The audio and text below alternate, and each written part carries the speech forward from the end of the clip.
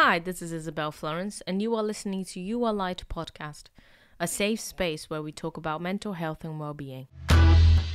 Hello, lovelies. Welcome back. Today, we're going to talk about going sober. I'm going to talk about my experience today, and then next week, we're going to talk about the physio and biological effects of alcohol in the body and in the mind, which is exciting. On March the 5th, I saw this challenge online called the 75 Hard.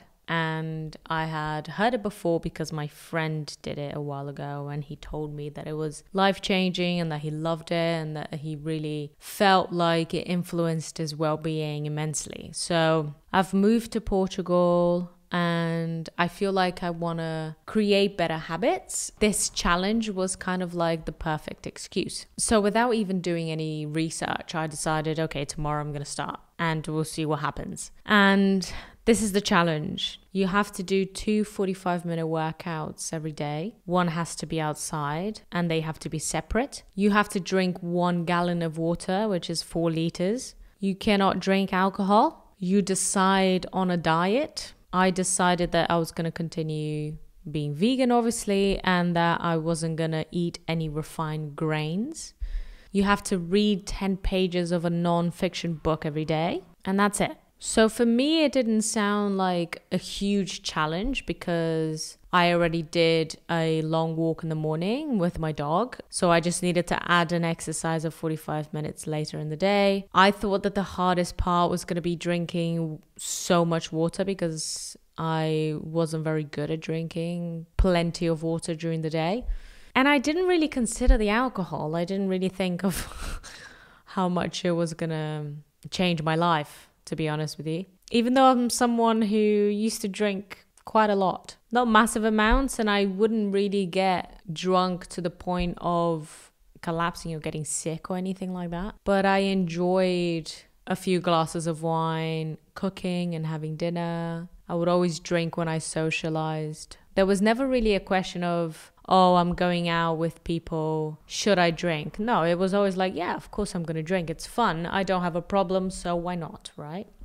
An interesting perspective, I guess. But anyway, I decided to do this challenge and I did it. And it was a little bit challenging at times, but not that much. I felt like the part that was most interesting to me was making a commitment to myself. Making a commitment to do this not for anyone else, but for myself, and not cheating myself. I think that was the biggest part that made me feel proud at the end. I never thought of excuses and I never cut down my exercise by a few minutes or decided, oh no, today I'm gonna eat a normal pizza because I'm in Rome.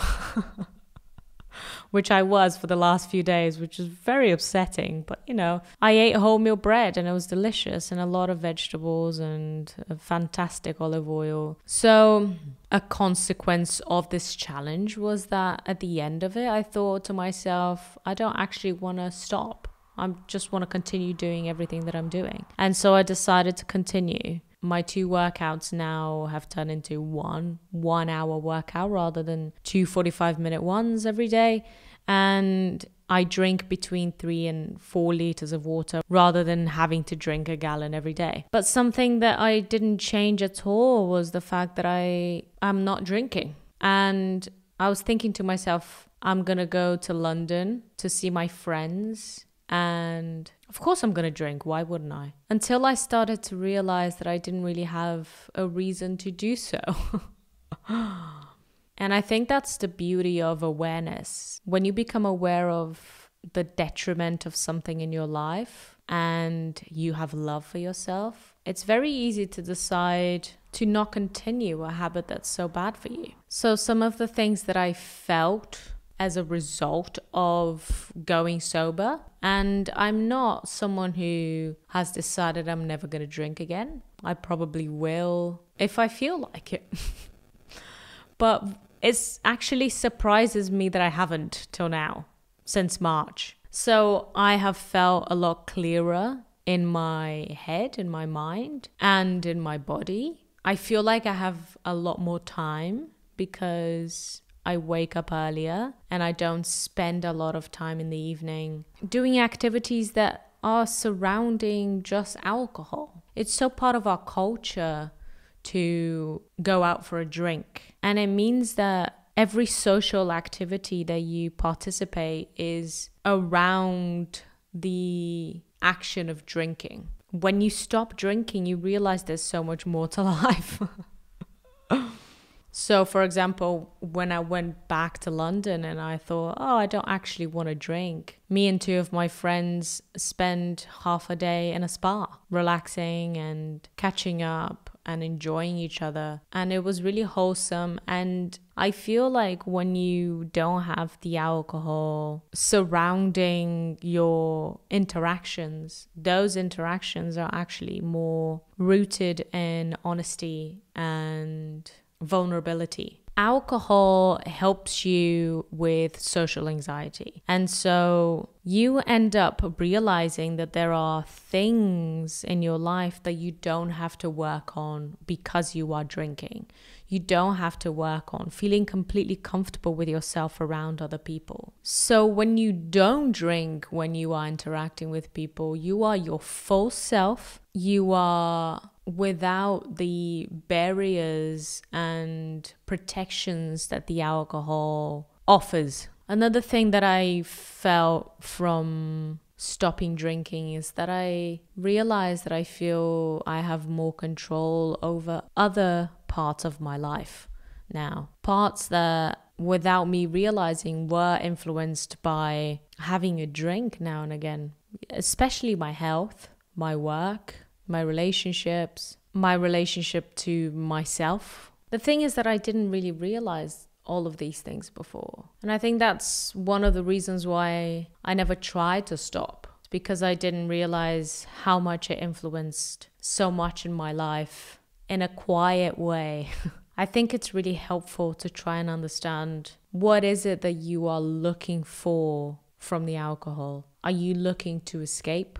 Are you looking to just relax? Are you looking for comfort in social interactions? Are you looking for numbness from your emotions? If you are self-medicating with alcohol because of your inability to deal with your emotions, it means that you will never learn how to deal with your emotions without that crutch, without that help. If you are always using alcohol to be able to feel comfortable around other people, you'll never learn how to feel comfortable with other people without the alcohol. You will always be dependent on this thing. And that's not a healthy relationship. When I stopped drinking, I also was able to understand better my friendships. It is very interesting to see people's reaction to your decision of not drinking, especially in a culture that normalizes the ingestion of a type of poison. And I'm not trying to judge anyone. If you want to drink, that is your decision. I'm not saying I'm never going to drink again. I think it's important for us to understand that it is poisonous to our body, that's why we feel ill. That's why it makes us feel drunk, because of the body trying to protect itself from the poison. But when you make that decision to not do so, and you observe the way that people react to the decision that you made, it becomes very clear who your real friends are. It becomes very clear who are the people in your life rooting for you, rooting for your health, for your well-being, for the good choices that you make. And sometimes people react in a negative way, not because they don't love you, but because they feel judged in their own decision to continue drinking. And I will never judge anyone. This is an individual choice. In the same way that I don't judge people that are not vegan. I don't judge people that decide to live a life that is different to mine. We all have different paths. That is beautiful. And I can't tell anyone how to walk their path because I'm not in their shoes. I haven't walked their past, so I don't know how to deal with the present or the future. But it shows you, when you make that decision, who really is rooting for the betterment of your life. And also it solidifies your relationships,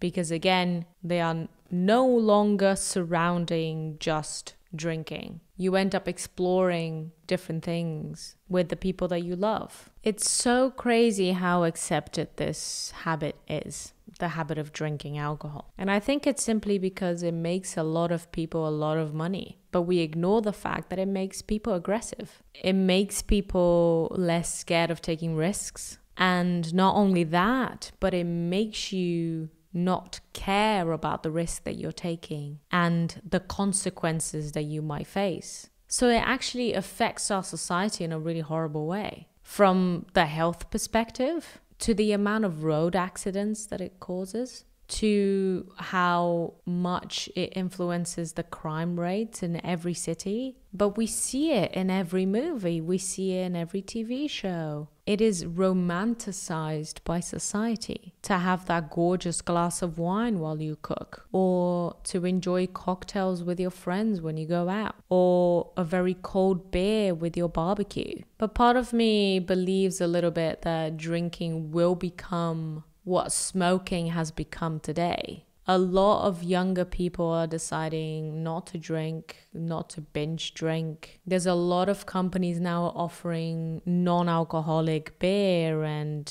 cocktails and spirits, which is really exciting. Now, if you ask me why have I decided to continue staying sober and why I haven't had a drink since I stopped, I had one beer, which was very interesting. I got very drunk very quickly and I didn't feel like it was worth it. So why have I decided not to drink again? It's quite simple. I just don't want to feel bad the next day. I feel so healthy now that I want to continue in this clearness of mind and body and soul. I am also very grateful for having arrived in a point in my life where I am very comfortable with who I am and very happy with who I have become, which means that I don't feel like I need a crutch to help me in any situation, because I know what I have to offer and that's the best that I can do, and that's all that I can do, is to try and offer the best that I can of myself to the people around me. I also don't want to run away from my feelings anymore. I want to sit with them. I want to cry when I feel sad and understand where that sadness is coming from. And I have understood that when I allow myself to do that, the emotion passes through me. It doesn't stay. It doesn't stick. And in the times of my life where I was drinking more because I didn't want to look at my emotions, those emotions were stuck in me. I also feel like I have much better sleep, less inflammation in my body. My skin feels more supple and more healthy. My hair feels very healthy. I want to feed myself with the things that are nutritionally dense, not only in the way of food, but also in the activities that I pursue, in the habits that I cultivate. I am so in love with life that I want to continue to appreciate it with a clear mind, body, and soul. It also feels like I have a lot more time,